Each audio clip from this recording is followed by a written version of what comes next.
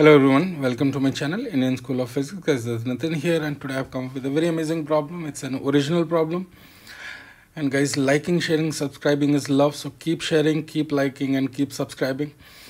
So here is the problem statement. There is an infinite grid of resistors R1 and R2. A battery of EMF E0 and an ideal voltmeter V is connected as shown in the figure.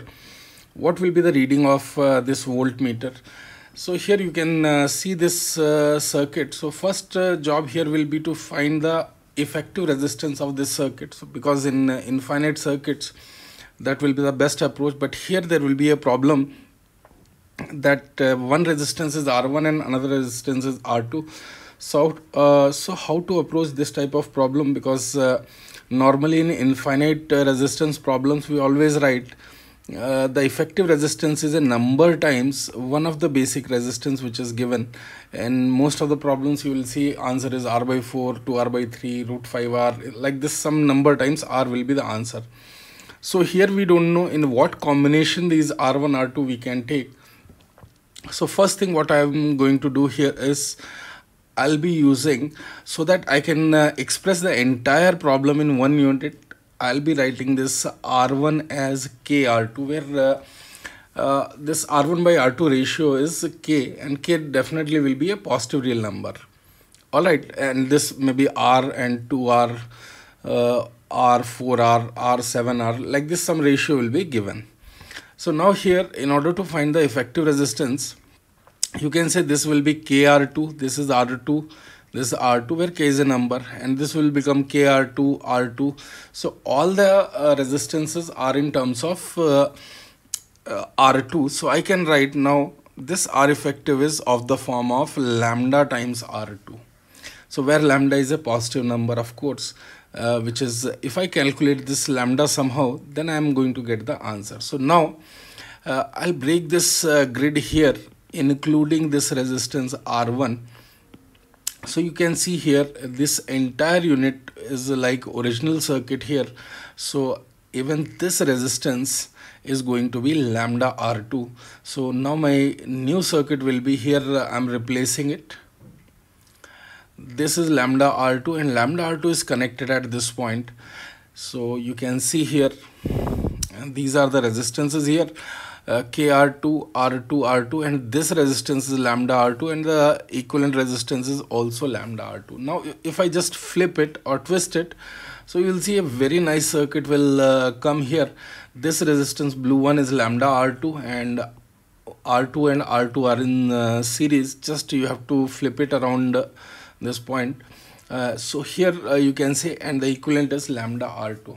So now these three in series with this in parallel is equal to lambda R2.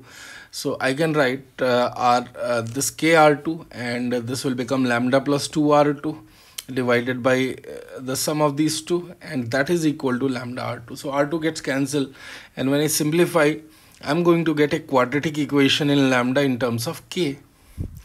So if I write the root of it, one root is positive, one root is negative. So we have to choose the positive number.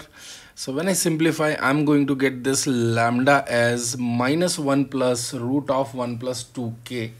Now I'm going to substitute the value of k, of course, here in this. So R effective is this lambda times R2. So I'm rearranging this term. So I'm going to get 1 plus 2k minus 1 times R2. Now if I substitute the value of k, which is R1 by R2, my effective resistance becomes 1 plus root of 1 plus 2 R1 by R2 minus 1 times R2. If I take this inside here, this is going to be the final answer for R effective, which is root of R2 square plus 2 R1 R2 minus R2. Alright, very few circuit we see with this kind of resistance distribution R1, R2. So I hope it would have given a new approach to you for solving such type of circuit. Now the final point is for reading of voltmeter. This becomes very easy. Voltmeter is connected across this R effective. You can see here in the original diagram. This entire part if I take, and voltmeter is connected across it.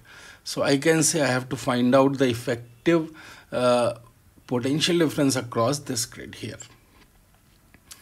So now when I do this, this is the new circuit here. You can see KR2 and these two are in parallel here, and it's ideal voltmeter, so it will not be withdrawing any current. So total current, if you want to write, which is supplied by the battery, and the current which is reaching here is simply I can write as E naught by R effective plus 2R2. Right, so reading is going to be I2 times R effective here across this resistance, and if I substitute the value of this E2, it will become E naught R effective by R effective plus 2R2. Now if I substitute the final values of R effective here, I am going to get this potential difference as E naught times root of R2 square plus 2R1 R2 minus R2 divided by root of R2 square plus 2R1 R2 plus R2. This is going to be the final answer for this problem. So I hope guys there is a lot of learning in this problem. If this is the case, please leave a like, share this video with others, and if you haven't subscribed my channel yet, please subscribe it. Thank you.